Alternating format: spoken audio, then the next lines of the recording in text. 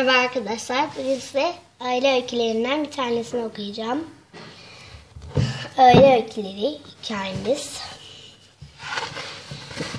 Şimdi hikayemize bakalım arkadaşlar.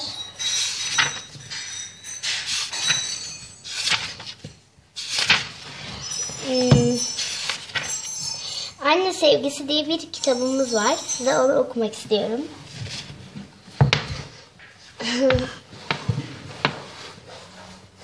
Anne sevgisi.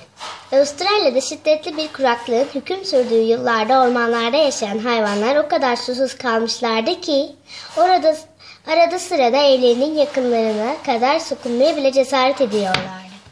Sığırları ve koyunları sonsuzluktan bir ölen çiftçiler, elde kalan azıcık suyun vahşi hayvanlar tarafından içilmesi korkusuyla her an tetikteydiler. Her biri el altında bulunması iyi olacağı düşüncesiyle tüfeğin kapının yanına atmıştı. Bu çiftçilerden biri günün birinde elde tüfek çalıların arasında gizlendiği fark ettiği bir hayvanın ortaya çıkmasını bekliyordu. Derken karnında yavrusunu taşıyan bir kanguru evin önündeki meydanlığa çıktı. Kanguru güzel kahverengi gözleriyle çiftçiye yalvarır gibi bakıyordu. Zavallı hayvan, çiftçinin hayattaki kalan en az koyunun için meydanın ortasına koyduğu kovayı doğru ilerledi. Ama çiftçi onu vuramadı. Kovanın önüne gelen kanguru yavrusunu su içerken hala çiftçinin gözleri içine bakıyordu.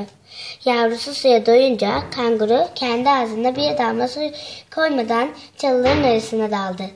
Çiftçi gözleri kayboluncaya kadar kangurunun arkasından bakmakla yetindi. Sonra da çiftesini yerine astı ve işinin başına gitti. Ama ağlamaktan şişmiş yaşlı gözlerle.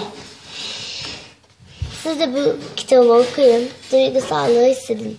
Evet arkadaşlar, gelecek seneye görüşmek üzere.